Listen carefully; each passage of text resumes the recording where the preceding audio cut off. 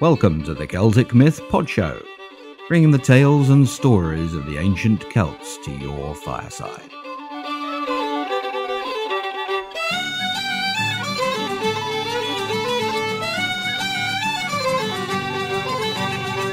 Episode 12, The Song of Amergin.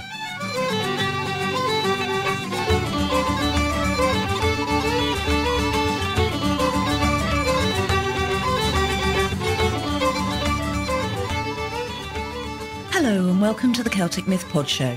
I'm Ruth. And I'm Gary. We'll start as always by telling you how you can contact us. We would love to hear from you, so drop us an email at Gary or Ruth at celticmythpodshow.com. Or you can record some voice feedback for us by using the Avoca recorder on our website. You could also record a sound file for us on your computer and email that, and we could play it on the show. If you're a regular Facebook or MySpace user, then you can keep in touch with us there. Again, the details are on the Contact Us page on the website. We also use Twitter, so if you're looking for an up-to-the-minute news on the shows, there's lots of ways you can keep in touch. We'll start the show off with some news and views.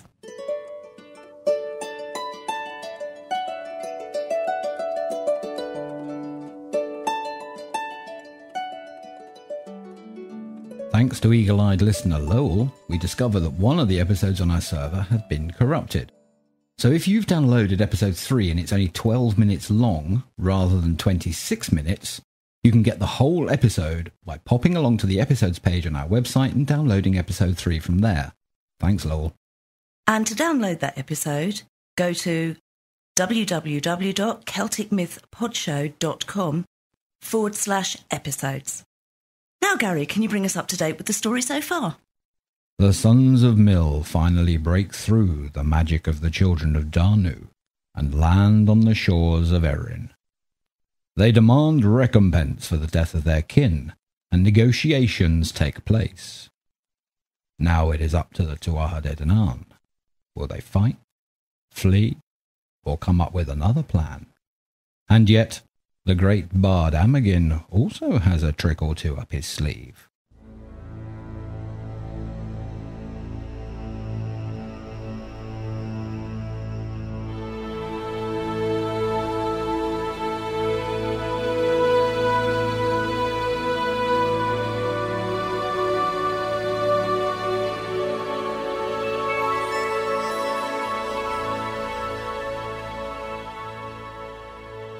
The long ships of the Sons of Mill ploughed through the sparkling waves around the coast of Erin, seeking a pathway through the magical mist. Their painted prows bit eagerly into the olive-coloured sea, splashing crystal spray over the grim faces of the men straining at the oars. And then they saw it, a rent in the mist revealing a wide river mouth. And shouting with glee, they pulled all the harder, and the ships leapt through to the clear waters into the bright sunshine of Inver that is now called Kenmare Bay in the west of Munster. After disembarking, they marshalled their weapons, and the host marched in good order as far as Slieve. There, they were met by a queen of the Tuatha de Danaan and a train of beautiful women attending on her, and her druids and wise men following her. Hold, Amergin Bard. Have you come to conquer Erin? For if that is so, then curses will surely follow you. We are here by necessity. Then perhaps you should offer me a gift. What gift do you desire, lady? I desire that my name may be on this island. Tell us, lady. By what name are you known? My name is Banba, wife of MacCuill, the Hazel King. Then let it be a name for this island. They went on till they came to Slieve Eibhline, and there another queen of the Tuatha de Danaan met them, and her women and her druids after her. Hold, Amergin Bard. Have you come to conquer Erin? For if that is so, then curses will surely follow you. We are here by necessity. Then perhaps you should offer me a gift. What gift do you desire, lady? I desire that my name may be on this island. Tell us, lady, by what name are you known? My name is Fodhla, wife of MacCecht, the Plough King. Then let it be a name for this island. They went on then till they came to the hill of Uisnech, and there they saw another woman with her company coming towards them. And there was wonder on them while they were looking at her, for she was a wide-eyed, most beautiful queen, clothed in flowing raiment of emerald green. Warriors, I bid thee welcome. Long have our wise ones had knowledge of your coming. Yours shall be this island forever, and to the ends of the world there shall not be a fairer land. No race shall there be more numerous than yours. Good is that, and good is the prophecy. We will not give thanks to her for it, but to our gods and the strength of our arms. It matters not to you, for you will have no gain of this island, nor will thy children. For this gift I ask for one in return, O sons of Mill and children of Breogan. What gift do you seek, lady? That my name be upon this island. Then tell us your name, lady fair. I am Eriu, wife of MacGreine, the Sun King. Eriu, or Erin, will be its chief name forever. The sons of the Gale went on after that to ancient Inver, or Druim Cain as was its name at that time among the Tuatha de Danaan, and before that Liathdruim, its name among the Fir Bolg. There the three sons of Cermait Honeymouth, son of the Dagda, that had the kingship between them at that time, held their court. They were MacCuill, MacCecht, and MacGreine, the kings of the hazel, the plough, and the sun. These three were quarrelling with one another about the division of the treasures their father had left, and the quarrel was so hot it seemed likely it would come to a battle in the end. And the sons of the Gale wondered to see them quarrelling about such things, and they having so fruitful an island, where the air was so wholesome, and the sun not too strong or the cold too bitter, and where there was such a plenty of honey and acorns, and of milk and of fish, and of corn, and room for them all. Great grandeur they were living in, and their druids about them, at the palace of Teamhair. And Amergin went to them, and it is what he said, that they must give up the kingship there and then, or they must leave it to the chance of battle. And he said he asked this in revenge for the death of Eith, of the race of the Gale, that had come to their court before that time, and that had been killed by treachery. When the sons of Cermait Honeymouth heard Amergin saying such fierce words, there was wonder on them. And it's what they said, that they were not willing to fight at that time, for their army was not ready. We greet you, O sons of Mill, and see that you come prepared for war. We seek a delay so that we might decide whether to depart, to submit, to give battle. And in that time we shall remain free from assault, free from assembly of battle, or from giving of hostages. If it were up to me, then battle it would be. It is not yours to answer, Eber Donn. The sons of Mill refuse the request of the Tuatha de Danaan. Then let your own bards give the judgment to you. For if they give false judgment, then they will die upon the spot. You give the judgment, Amergin. I do so speak it. Let the land be left to them till we come again, to take it by force. Whither shall we go? We shall retreat to beyond 9 waves. The men you have found are in possession. Over the 9 green-necked waves of the sea advance ye. Unless by your power then be planted, quickly let the battle be prepared. I assign the possession of the land ye have found. If ye love, concede this award. If ye love not, concede it not. It is I that say this to you. This was the first judgment given in Erin. And at that, Amergin bade the men that were with him to go back to Inver, and to hurry again into their ships with the rest of the sons of the Gale, and to go out the length of 9 waves from the shore. And then he made his offer to the Tuatha de Danaan, that if they could hinder his men from landing on their island, he and all his ships would go back again to their own country and would never make any attempt to come again, but that if the Sons of the Gale could land on the coast in spite of them, then the Tuatha De Danaan should give up the kingship and be under their sway. The Tuatha De Danaan were well pleased with that offer, for they thought that by the powers of their enchantments over the winds and the sea, and by their arts, they would be well able to keep them from ever setting foot in the country again. So the Sons of the Gale did as Amergin bade them, and they went back into their ship and drew up their anchors and moved out to the length of 9 waves from the shore. As soon as the men of day saw that they had left the land, they called upon the ancient Fey powers, and they raised a great wind that scattered the ships of the Gale and drove them from one another. But Amergin knew it was not a natural storm was in it. There was great confusion on the Gale, for the ships were tossed to and fro and were likely to be lost. And Eir, son of Mill, aboard a mighty vessel that was smashed upon the rocks, came to his death, and his body was cast on the shore, and it was buried in a small island that is now called CMP012. A brave man Eir was, leading the Sons of the Gale to the front of every battle, and their help and their shelter in battle, and his enemies were in dread of his name. And Eramon, another of the Sons of Mill, with his share of the ships, was driven to the left of the island, and it's hardly he got safe to land. The place where he landed was called Inver, because Kolpa of the Sword, another of the Sons of Mill, was drowned there, and he trying to get to land.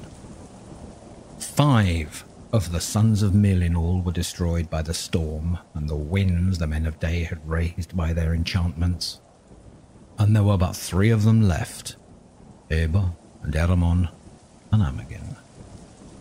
Eber Donn, son of Mill, was in command of a great ship that was parted from the others by the dint of the storm, and it was broken in pieces, and he himself and all with him were drowned, 24 men and women in all. Before Eber Donn was swept into the sea, he called out, "It is treachery our knowledgeable men are doing on us, not to put down this wind." "There is no treachery here." And Amergin climbed into the prow of the ship, raised his arms over the storm-tossed waves and angry water sprites, and leaning into the wind, he called softly, "I invoke the land of Eriu, nourished by the fertile sea. Fertile be the fruit-strewn mountains, fruit-strewn be the showery wood, showery be the river of waterfalls be the lake of deep pools be the hilltop well, a well of the clans be the assembly, an assembly of the kings be Tavir be the hill of the clans of the Sons of Mill be the boats, the ships, let the lofty ship be Eriu, lofty Eriu, forests, deep voices, deep voiced charm of great cunning, the great cunning of the wives of Brace, the wives of Brace of Gwenye, the great lady Eriu, Eramon hath conquered her, Eber have invoked for her.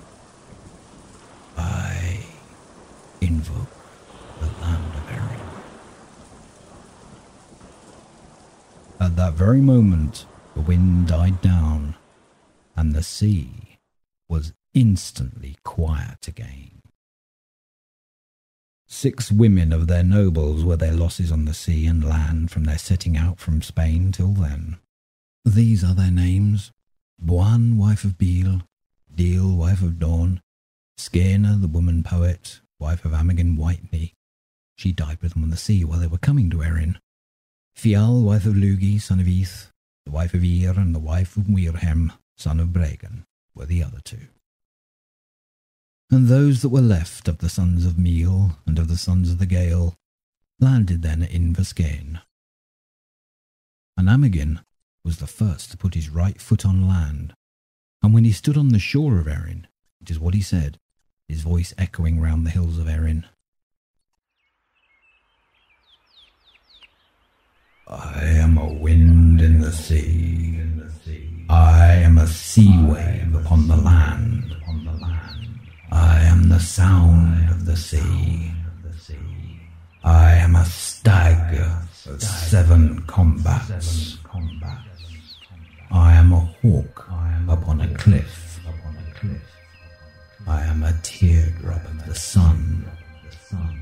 I am the fairest of flowers. I am a boar for valour. I am a salmon in a pool. I am a lake in a plain. I am the excellence of arts. I am a spear that wages battle with plunder. I am a god who forms subjects, who explains the stones of the mountains, who invokes the ages of the moon, where lies the setting of the sun, who bears cattle from the house of Terra, who are the cattle of Terra who loved. What man, what god forms weapons? Indeed then, I invoked a poet of wind.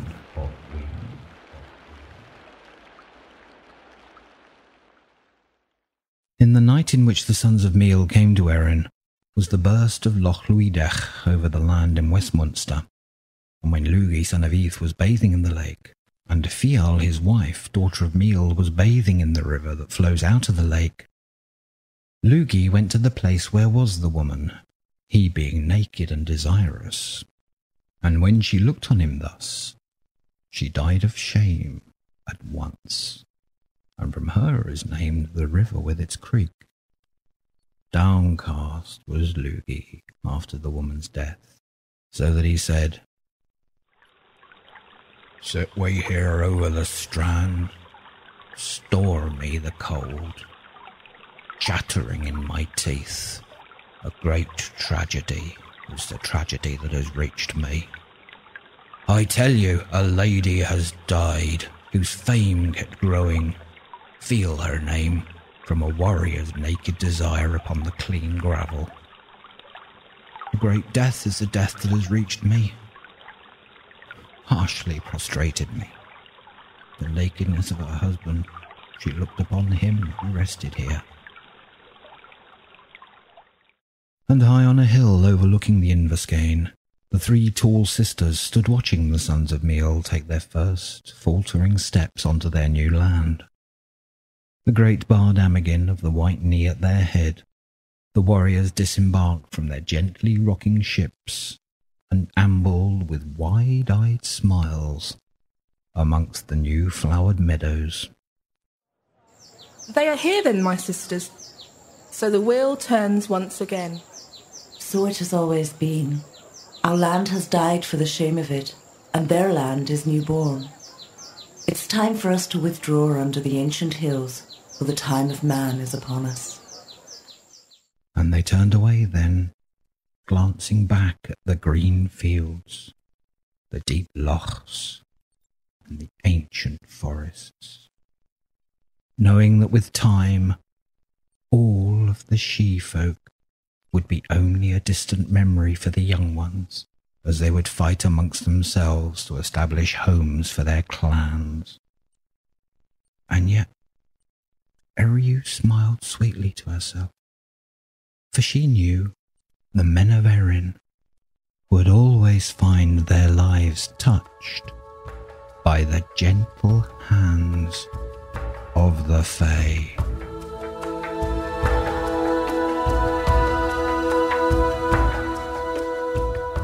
And so ends the Book of Invasions.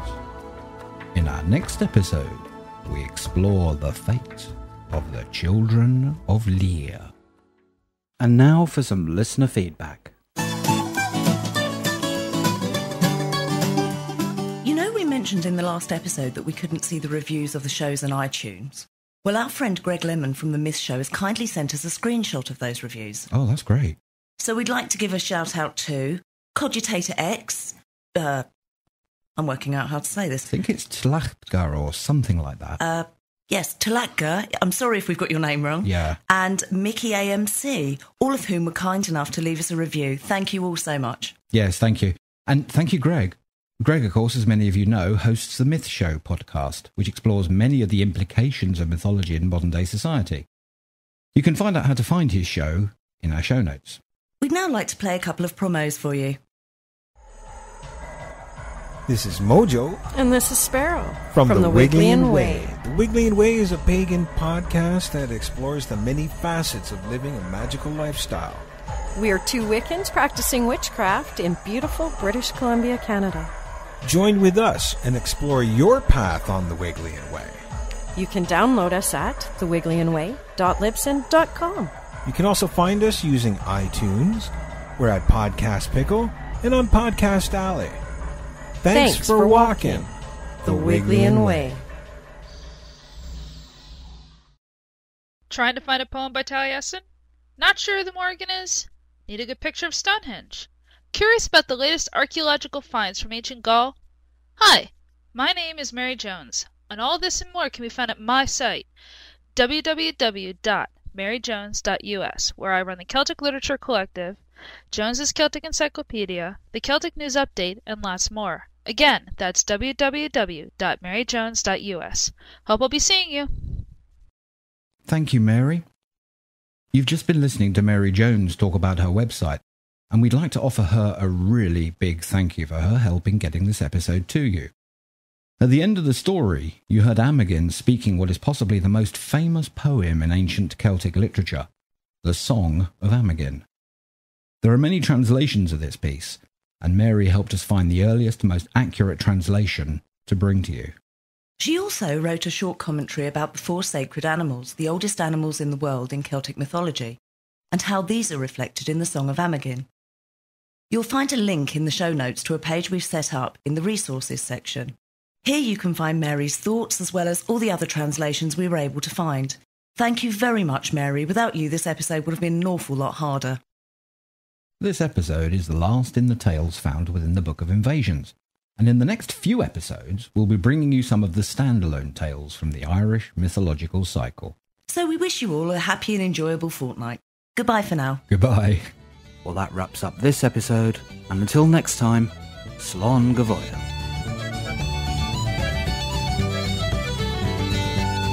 You've been listening to the Celtic Myth Pod Show, available from CelticMythPodShow.com. We hope you've enjoyed the show and will stay tuned for the next episode. You can send us a quick email or voice feedback by emailing either Gary, that's Gary, or Ruth, Ruth, at CelticMythPodShow.com. You can chat to us in the forums on our website. The show notes for this episode can also be found on the website. We'd like to say a special thank you to Kulan's Hounds, who provided us with the theme music for our show. You heard Hag Hole at the beginning and are listening to The Skylark now. You can find out more about this foot-stomping band at www.sfhounds.com. And thanks again to Diane Arkinstone and Kim Robertson, whose music has been used for some of the incidental music in this podcast. You'll find links to their websites in our show notes.